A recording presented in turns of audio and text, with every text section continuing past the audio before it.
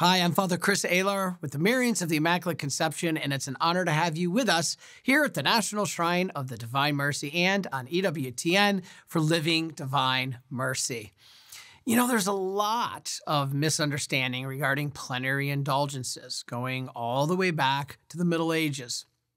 You know, they are not rules or regulations as many people think they are, but rather I call extra credit of grace that we can get for a holy soul or for ourselves.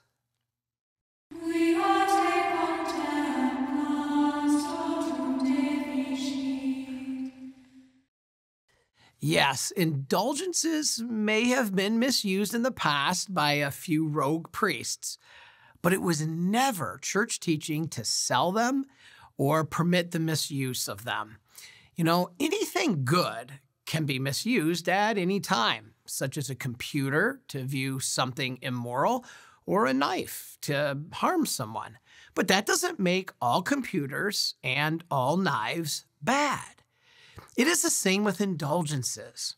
So, what is a plenary indulgence? Well, plenary means full, and indulgence, which used to mean to be kind, later came to mean remission of a debt. And in Roman times, it even meant release from punishment. It is now commonly defined as the remission of the temporal punishment due to sin that has already been forgiven. Okay, so what does all that mean? In the sacrament of penance, our sins are forgiven, and so is the eternal punishment due to sin. In other words, we no longer face the fires of hell. But there still may be some temporal punishment required by divine justice, and atonement for this must be fulfilled either in the present life or in the world to come, for example, in purgatory. We know this because Revelation 21:27 says that nothing unclean will enter the presence of God. So here's the point. If a person goes to confession and has a valid confession, as we've said in other shows, the sins are forgiven. But some temporal punishment may remain. For example, a man may confess abusing alcohol. He is forgiven in the confessional, but there are still consequences for what he has done because he has hurt himself and others, and he has scarred the body of Christ. And this has to be repaired. And some will say, but Jesus died for my sins, and there's nothing I need to do now. Yes, Jesus died for all humanity, as all people have been redeemed by Christ's passion, death, and resurrection. But, as we've said before, not all humanity will be saved. Jesus won that grace for our salvation on the cross, but we need to fully cooperate with that grace, and that includes being purified and cleansed, not just forgiven. The Bible is clear that there are consequences to sins even after we are forgiven. Remember, David's firstborn son died as a result of his sin with Bathsheba, and Moses was not allowed to enter the promised land after his sin of mistrust when he hit the rock twice in the desert. So although they were both forgiven of their sins, there was a loving punishment or discipline from God for what they had done. And as we say, the wound is healed, that's the forgiveness, but the scar remains, that's the consequences. But God is so loving, so merciful, he can, even in these cases, give a way for us to heal the scar. Not just the wound in confession, but the scar of the consequences. According to passages such as Matthew 16:19 and John 20:23, Christ has delegated his authority to his church. So the church has the authority to give plenary indulgences. She has the power to distribute graces that place at the penitent's disposal the merits of Jesus Christ and the saints, which come from the treasury of the church. This has always been this way in the church. It's God's gift to the church. You know, St. Faustina tells us something amazing. She tells us that Jesus said, quote, "The souls in purgatory are greatly loved by me. They are making retribution to my justice. It is in your power to bring them relief. Draw all the indulgences from the treasury of my church."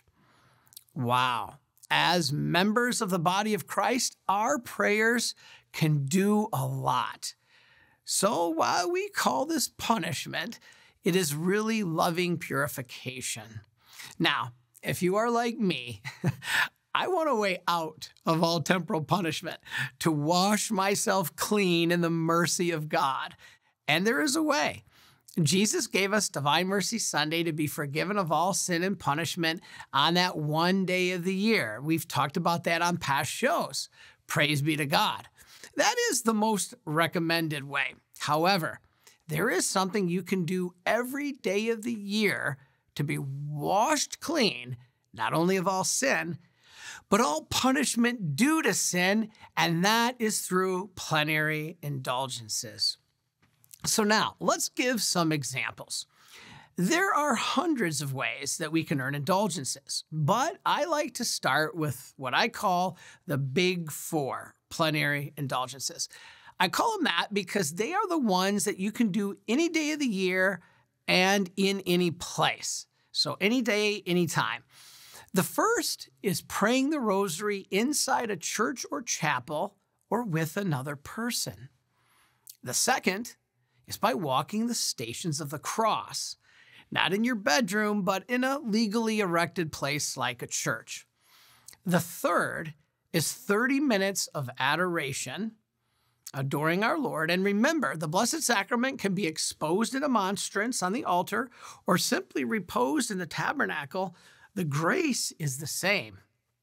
And finally, the fourth is you can do this one on your couch at halftime, and that is reading 30 minutes of Scripture. So each day of the year, we can do any one of these. Now, remember, we can only get one plenary indulgence per day. Now, there is one more part to this. There are conditions that we have to fulfill for each plenary indulgence we do. First, we must receive Holy Communion for each plenary indulgence we do. Second, we need to go to confession. Now, many people still think that it is 8 days before or after we do the indulgence that we can go to confession, but the Church now teaches that we need to go to confession about 20 days before or after the indulgence. Going before if you're not in a state of grace, or if you are, you can go up to 20 days after. So you don't need to go to confession for each individual indulgence, but one confession suffices for all indulgences done during those 40 days, up to 20 days before or up to 20 days after. Hopefully you're getting all this. Now, third, we need to pray for the intentions of the Holy Father, which can normally be done with an Our Father, Hail Mary, and a Glory Be. Now, this is not his own personal intentions, but those issued by the Church for each month of the year, and they are always in line with Church teaching. And then finally, the big one, we can have no attachment to sin, even venial. As I always say, this one is not easy, but don't worry. If you are not perfectly detached from sin and don't get a plenary indulgence, you will still get a partial indulgence where some of the temporal punishment due to sin is remembered. Well, this might not sound like a lot, but remember, pennies equal dollars. So there are many ways we can relieve our own punishment after death or the punishment of our deceased loved ones to help release them for purgatory. This is important. Now, praying for the dead has always been part of the Christian life. It's been done by Christians since the first centuries. In fact, the second book of Maccabees tells us that we need to pray for the dead. The Jews believed that it was, quote, a holy and wholesome thought to pray for the dead, that they may be loosed from sins. That's second Maccabees. And remember, indulgences are not requirements. But again, as I said, extra credit of grace. Grace so powerful that it might make a huge difference for us or a loved one after death. So as we said, plenary indulgences help heal the spirit, our souls. But as humans, we're also physical. We have emotions. Now let's hear a great story about a therapeutic writing center that helps bring healing. This is the story of Equine Dreams. For me, I feel God when I'm here. There's not a day that I don't feel the love and the just soft warmth of His Spirit. And it's just something that can't be explained. Jesus is here at this property. They feel the love and the acceptance. This is Jesus' home. This is where He brings them to love them unconditionally. Everything here is given up to the Lord, and the children feel that. They don't feel conditions. This Illinois farm is called Equine Dreams, and its creation was inspired by the story of Andrew. This is Andrew's brother. It's passion, it's heart, it's love, and deep love. He is a gift to us. He teaches us, He breaks down the barriers in the world that, blind you from what others need. He's a living testimony that there is need in the world. And this is Andrew. He was born with Angelman syndrome, a genetic condition that affects his intellectual abilities, his speech, and his balance. And to have our professionals, our physicians, our peers, our people who are helping us through these difficulties say, put him away. He's going to ruin your family. He's going to break your family apart. I was angry with everything. I was angry at the system. Scared, surviving, and trying to help Andrew be the best he could be. Sharon remembers a day she went to church to pray, and her anger found a new target. And I just needed to sit with the Lord, and the door was locked. Oh, that just made me so angry. That God, it was all His fault. It was raining. I remember kneeling in the grass, crying, thinking, really? And now you're going to lock the door? I was very angry at Him. And a deacon once told me, it's because you were so angry that, your faith was so strong. You don't get angry at people you don't care about. And I clung to that. One of the things that helped me so much with my anger, it was God doesn't make mistakes. Jesus doesn't make mistakes. And you start recognizing that there's a journey there of faith when you're giving everything that's hopeless to the Lord. Needing to find respite, Sharon drew on her childhood past in Iowa. She bought a horse. She rode it to clear her mind. But soon it became the family horse. And then the remarkable happened. Andrew responded to its presence in ways that traditional therapies had never been able to reach. Perhaps, her family thought, others could benefit from this special brand of medicine. The evolution of Equine Dreams is so interesting. It started with my mother and one horse and my brother and my family, and it just evolved. It took off like wildfire. We had a handful of volunteers that came from the colleges that were pursuing vocations in different health sciences, audiology, physical therapy, occupational therapy. We wear our faith like a badge, and we have the strength to push through and persevere and have mercy and forgiveness and allow people to come in when they're broke, when they're weak, when they're sad, when they're tired. And know that feeling. We know that feeling here. Andrew did that for us. He strengthened our relationship with Christ. So I found that just with the working with the horses over time, that it was like God was actually working on my heart. I started to realize this amazing ability that they have to read emotions. They're like a mirror almost, like a mirror of your soul.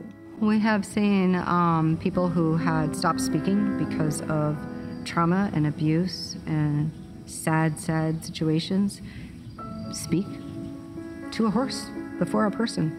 Breaking that silence is pretty huge. That's temporally and cognitively huge. People with PTSD or trauma, all the things that are not of heaven, they're human feelings. And how we can navigate through those with our faith. They have to go deeper. Horses help you go deeper. Equine Dreams tailors its day to match its visitors. That could mean relating to wildlife, grooming a horse, or riding a simulator before trying the real thing. When you're feeling scared and you walk through that to ride your horse, when you're walking through that fear, that's bravery. Are you brave? Yes. Yes, let's do it. Equine Dreams has expanded to a bigger location, but its 26-year mission is unchanged. It is in the business of healing.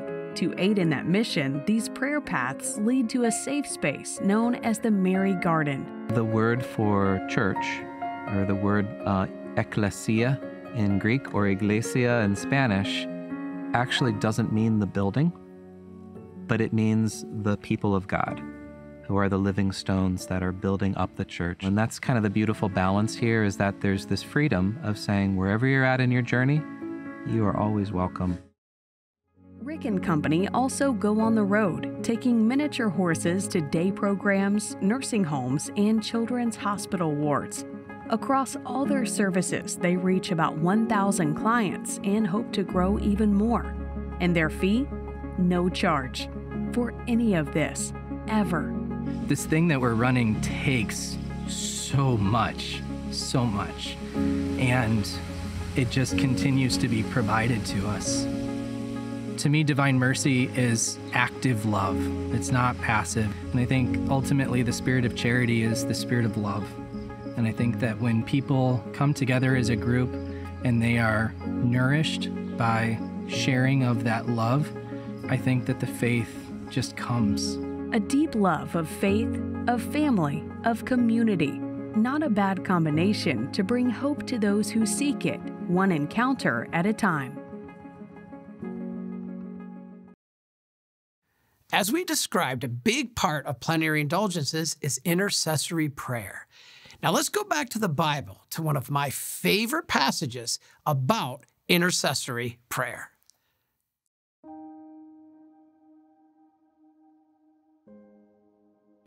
Mark 2, verses 1 through 12 tells the story of Jesus healing the paralytic.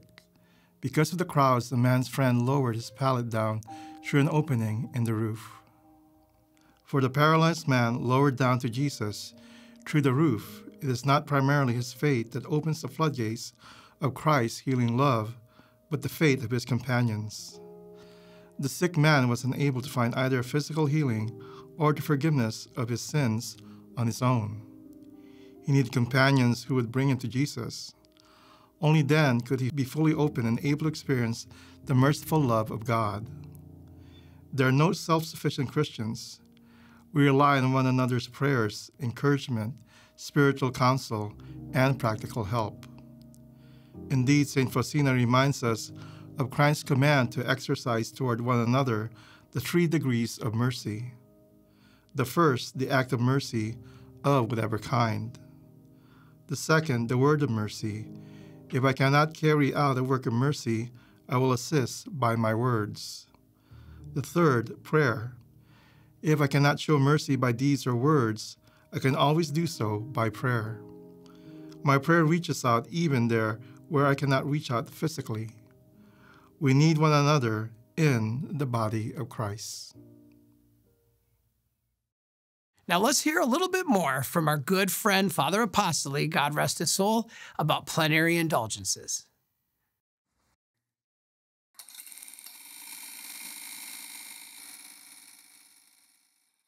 One of the conditions to gain a plenary indulgence is to have no attachment to sin. But when you get tempted, even though you don't want it, you still have an attachment to that sin, okay? So how can you be without any attachment to sin, and get that full plenary indulgence if that's necessary? Well, I'll try to explain it as best I can. We have to make a distinction between an attraction and an attachment, okay? See, attraction, God put certain attractions in our human nature for certain things that give us pleasure. For example, God knows we have to eat. So what did he do? He put pleasure in food that we eat, okay? So we are attracted to that, okay? There's no sin in that attraction of itself. God put it there. The same thing, God wanted couples to engage in sexual relations in their marriages to bring forth new children, you know? And therefore, he put a very strong sexual pleasure in the act of a couple having their sexual relations. So obviously, that couple is going to be attracted to that pleasure, so that in their married life, they would come together as husband and wife and conceive and bring forth new children into the world. So there is an attraction to certain things, the food, the sexual pleasure, okay? And so attraction then is placed there by God. And if that attraction is properly ordered, it's something good. It's part of our human nature, the attraction, okay? On the other hand, there's attachment. What is that? Okay? Attachment actually is a disorder. In other words, the attraction we have, if we use it according to God's will, is ordered in the proper way. Attachment, on the other hand, is when everything is out of order. Okay? It's contrary to God's will. See, that is not good. And that's what attachment is.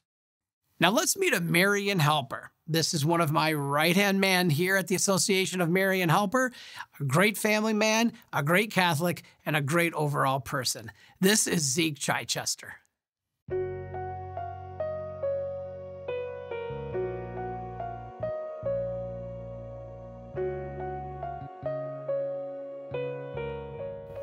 My name's Zeke. I'm married, have 3 wonderful kids and a wonderful wife.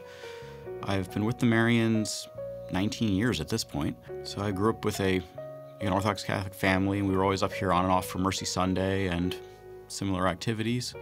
And my mom used to actually be in charge of the prayer line for a decent while when I was in my teens and later.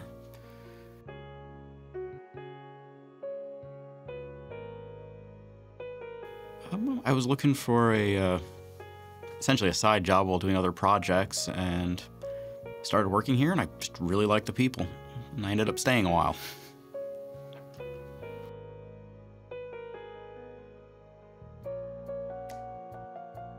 I work as an analyst, so I make sure that we are responsible in the way we use, our donors' funds, and I get involved with a lot of the mailings and stuff like that, and all sorts of fun projects, from web design to ebooks to everything else in existence. I am obsessive compulsive about numbers and stuff, so since I was like a late teen, as soon as I got Excel, I was using it and playing with it. And I get to do that as a job, which is great.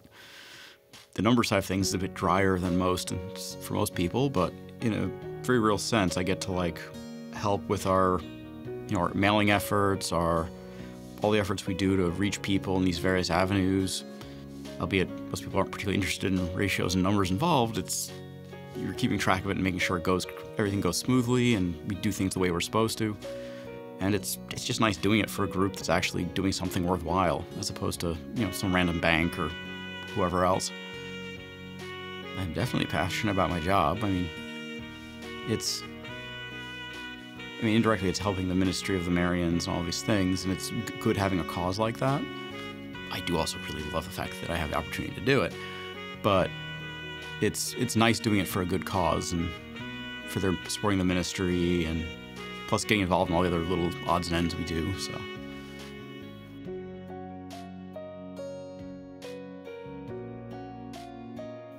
Probably the one that speaks to me the most would be the the focus on praying for people and souls, partially because my parents were always doing that, and my mom was running the prayer line, so she definitely stood by that philosophy.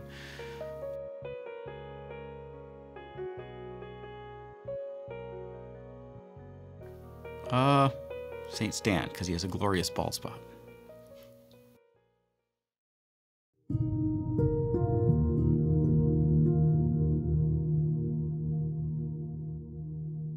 In the evening, after Vespers, I went to the cemetery in the Sisters' Park. I had been praying for a while when I saw one of our sisters who said to me, "We are in the chapel." I understood that I was to go to the chapel and there pray and gain the indulgences. The next day, during Holy Mass, I saw 3 white doves soaring from the altar toward heaven. I understood that not only the 3 souls that I saw had gone to heaven, but also many others who had died beyond the confines of our institute. Oh, how good and merciful is the Lord. When the soul of a certain young lady came to me one night, she made me aware of her presence and made known to me that she needed my prayer. I prayed for a while, but her spirit did not leave me. Then I thought to myself, if you are a good spirit, leave me in peace, and the indulgences I will gain tomorrow will be for you. At that moment, the spirit left my room, and I recognized that she was in purgatory. Well, thank you everybody so much for joining us this week on Living Divine Mercy, and please be with us next week as we have a very special and moving tribute and show about September 11th, and from it came the holy name of Mary. So be with us next week to understand a little bit more about God's mercy in the midst of tragedy. And until then, may Almighty God bless you in the name of the Father, and of the Son, and of the Holy Spirit. Amen.